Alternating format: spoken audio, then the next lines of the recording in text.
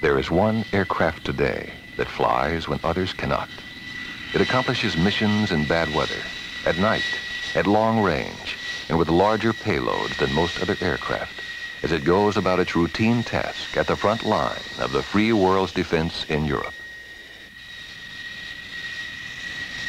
It is beyond challenge one of the finest aircraft ever built, and it is doing a job that no other in the NATO alliance can do now or in the foreseeable future. It was designated the F-111 by the United States Air Force in the early 1960s. Designed as a night, all-weather automatic terrain following fighter bomber, the F-111 carries out its assignment under any circumstances, anytime, any place, any weather. In the next century, when today's military aircraft are evaluated by future historians, this one may be rated as the best for its task ever designed.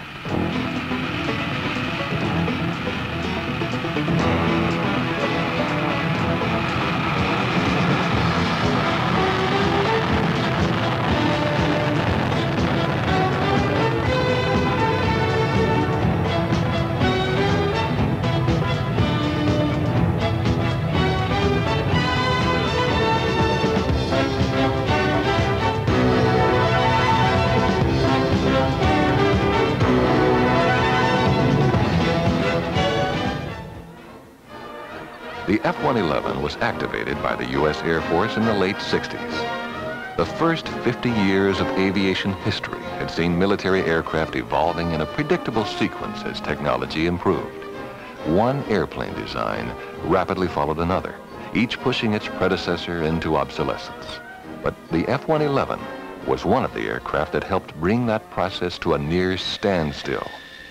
Few could have foreseen at the time of its development that aviation history was being rewritten.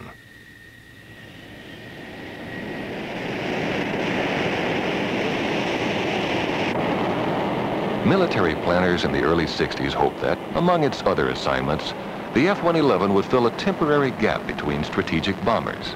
Not even the most far-sighted could have imagined that the F-111, far from filling an interim role, would be asked to serve in the front line of the free world's aggressor deterrent force for the next half-century.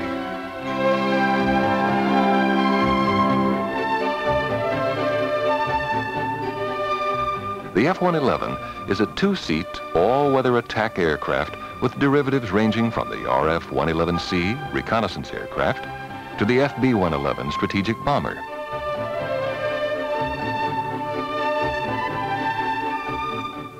The General Dynamics F-111 was never given an official nickname by the U.S. Air Force. Because of its anteater shaped nose, it has been called the Aardvark by those who fly and maintain it. But that whimsical name in no way diminishes their respect for a truly remarkable machine. When the first test flight was made in 1964, the F-111 represented an entire series of firsts in military aircraft. The first variable sweep wing, the first afterburning supersonic turbofan engine, the first automatic terrain following radar system, the first escape module providing safe ejection for both crew members throughout the operational flight envelope, and eventually, the first tactical aircraft, when fully armed, to weigh as much as 50 tons.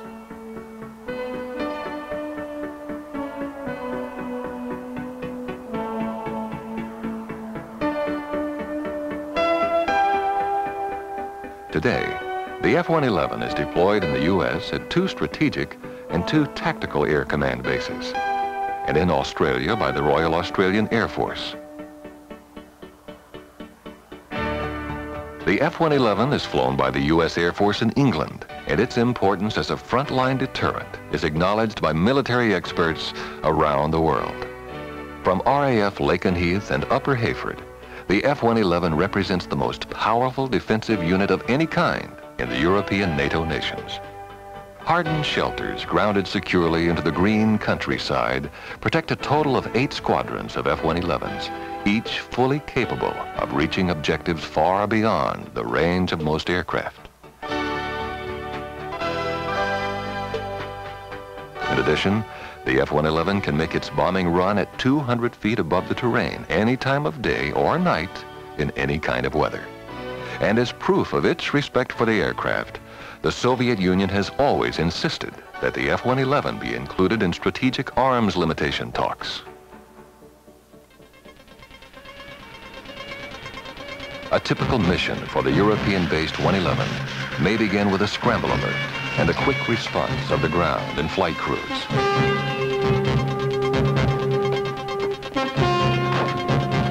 With a precision practiced year-round, both crews will have the aircraft ready and taxiing to the runway in minutes.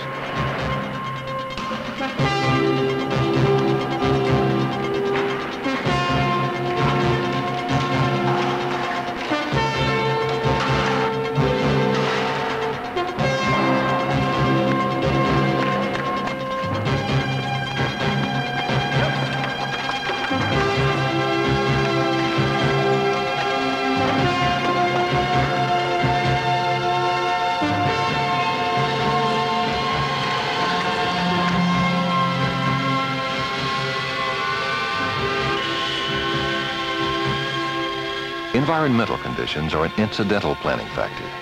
Once the aircraft has been committed to its mission, the weather cannot deter the F-111 from its target.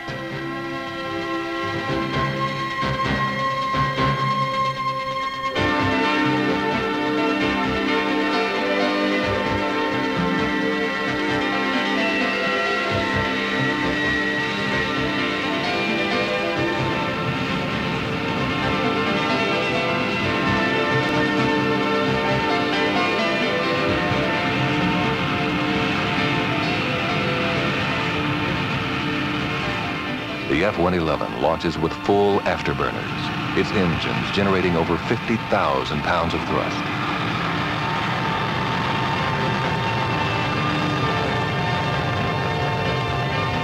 Depending on mission requirements, the aircraft has the capability of flying at speeds approaching Mach 2.5 and delivering its payload to targets well over 1,000 miles away. Target coordinates and navigational information are programmed into onboard computers.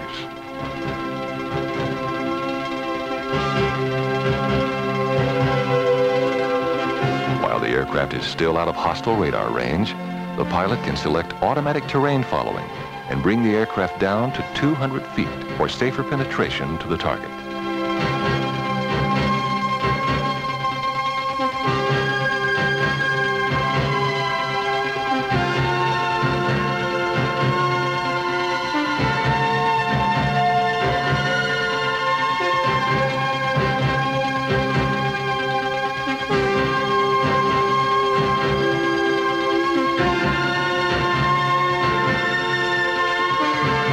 With an accuracy that has been proven repeatedly in strategic air command bombing and navigation competition, the F-111 fulfills its mission with impressive efficiency.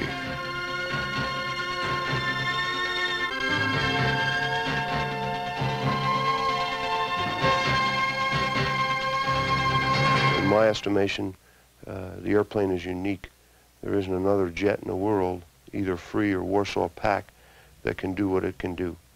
It's a very potent weapon system, and it has the ability to strike the entire spectrum of targets that the theater commander would want to strike if we ever had to go to war. The F-111 was designed to be a multi-mission aircraft carrying out a wide range of assignments. Theater nuclear missions, interdiction, conventional strike, maritime control, defense suppression, and close air support are some of the tasks it can handle. But it still performs its night, all-weather interdiction role better than any other aircraft in the world. And it remains the only U.S. Air Force aircraft in service with day-night, low-level, all-weather, accurate weapons delivery capability. This is the main deterrent to the Soviets. Basically, I would say that our job is in time of war for deep penetration to do the utmost damage to the enemy as we possibly can. Low level, high speed, maximum proficiency, accurate bombing. As far as I'm concerned, there's no better jet in the United States Air Force that does this job. With a reputation for mission effectiveness and survivability, the F-111 has the added advantage of being one of the most cost-effective aircraft in the inventory. Experience has shown that other types of interdiction strike forces may have to include tanker support, command and control aircraft, electronic support aircraft, and air traffic or forward air control, fighter cover, as well as a heavy commitment of fixed and rotary-winged rescue aircraft.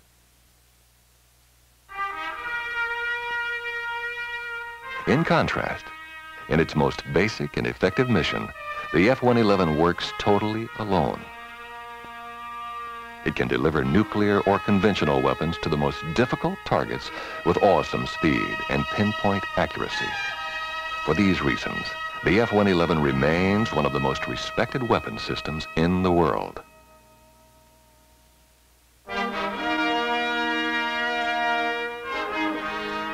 With its unique capabilities and innovative design, the F-111 has secured its place in military aviation history. But there's more to this aircraft than performance and engineering excellence. Behind any defense system developed in America is the conviction that liberty is too important to take for granted. The freedom we cherish must be defended by the best we have as a nation. This aircraft and those who fly and maintain it symbolize that best. With every flight, the F-111 reaffirms to all the world the commitment of the United States Air Force and the American people to the defense of our freedom.